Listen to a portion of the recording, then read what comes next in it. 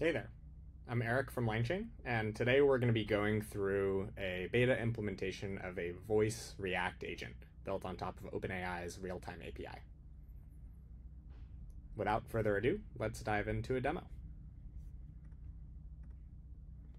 Hey there, what's the weather in San Francisco right now? Please be concise.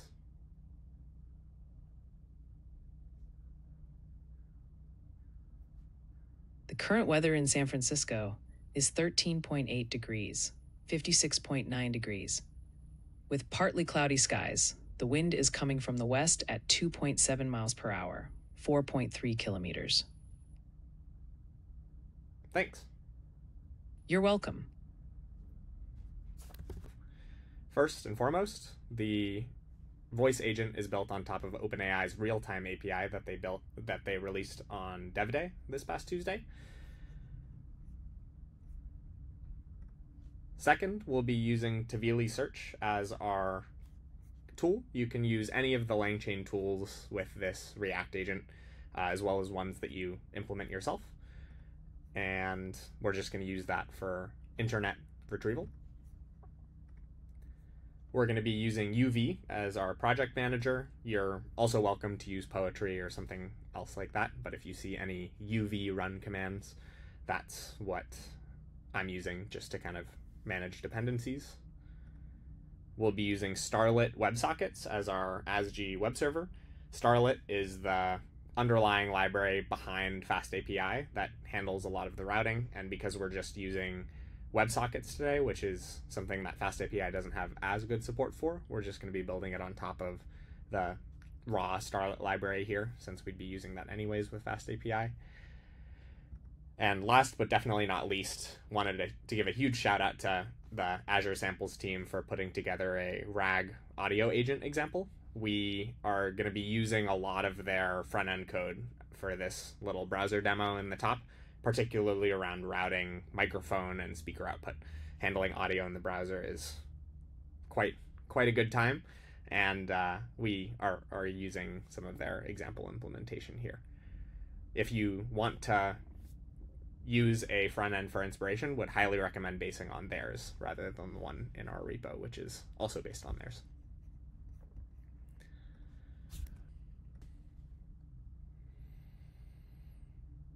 Now let's go through some of the code powering this experience. Would recommend cloning the repo that is linked in the YouTube description, and you can follow the installation instructions in the README, which go through how to install UV and make sure the project runs how you see it here. One other debugging tip, if you run into problems getting the front end connected to your microphone and speaker, is to check your browser's privacy settings to make sure that localhost 3000 or whichever endpoint you end up hosting this on is given access to your microphone. By default, browsers tend to block a lot of those. Most of the app exists in this server folder, app.py file, and this is where we can see our entire WebSocket endpoint. So this is what the browser is going to connect to whenever we click Start Audio over here. And all it's going to do is it's going to first format the WebSocket input. As a reminder, WebSockets transfer events in two directions, where there's some events going from the browser to our server, primarily encoding microphone output, and there's also some events going from our server back to the browser, our speaker output. And this is just going to format our microphone input as an async iterator of encoded events that we can use in our endpoint. So this is just going to iterate through and yield all of those events from our WebSocket. This is the current interface for our beta OpenAI voice ReAct agent at LangChain, where you just initialize it with the model that you want accessed, as well as what tools you want to give it access to, and what instructions to initialize it with. You can think of instructions similar to how you would have used a system prompt with a chat completions endpoint, and that's what we're going to be using it as today. These can actually be updated over time with the Realtime API, and using this wrapper, we're just going to initialize it at the beginning to keep it simple, which is good for getting started quickly. And last but not least, we're going to connect our agent to the microphone input, which is the stream coming from the browser. And we're also going to give it access to a function that sends chunks back to the browser. Because we're using Starlit WebSockets, we can just have WebSocket.sendText be that function. If you're using some other protocol, or if you're connecting it directly to one of the Python audio libraries instead of connecting this through the browser, you would format that function differently. The rest of our app.py file is defining some of the other endpoints. We are defining just a home route, which is going to serve just this little web UI, and we're also going to host some of the static files.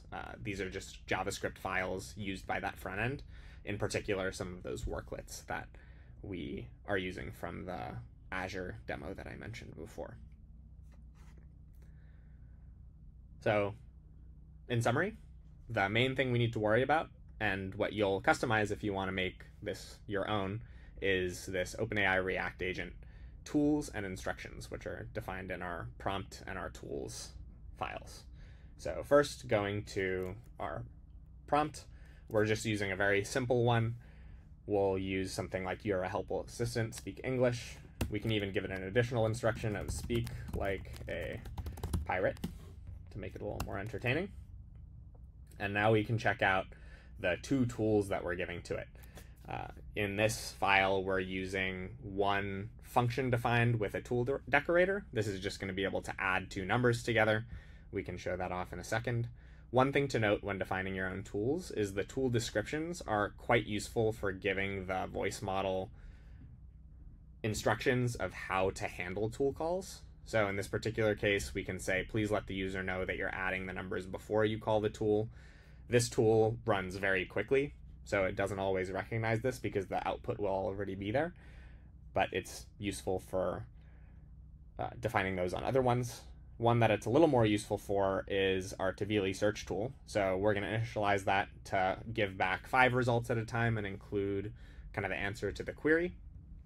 This is just the number of web pages that it returns when executing the search.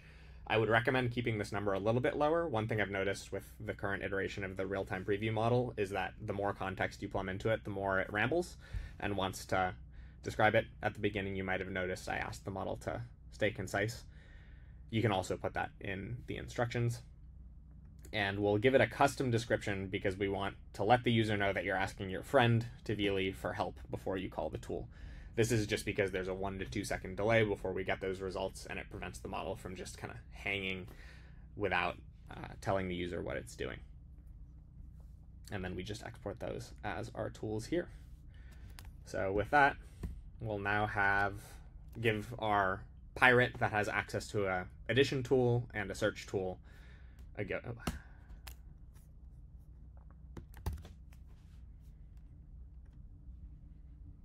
Hey there, what's 587 plus 2? Ahoy. Let me add 587 and 2 for ye. Shiver me timbers. 587 plus 2 be 508. And could you search the web for what LangChain is? Aye, I'll ask me mate Tvili to help us find out what LangChain is. Stand by. Ahoy. LangChain be a flexible abstraction and toolkit for building AI-first applications with language. It offers libraries in Python and JavaScript, along with products, extensions, live demos, and documentation. LangChain be great for connecting large language models to your company's private data sources and APIs, creating context-aware and reasoning applications. And we'll cut off the model there. One thing to note is the console will be a little bit loud, showing you kind of which tool calls are being executed. So here we can see that our tool call was to call the Tvili tool with arguments of query just LangChain, which worked reasonably well, and we got some results kind of describing what the LangChain project is, and then it'll use that to generate its output. You'll also see text versions of the output as well as the transcription for the input. Sometimes you'll notice those don't quite line up, and that's using the OpenAI ReAct voice agent. Thanks.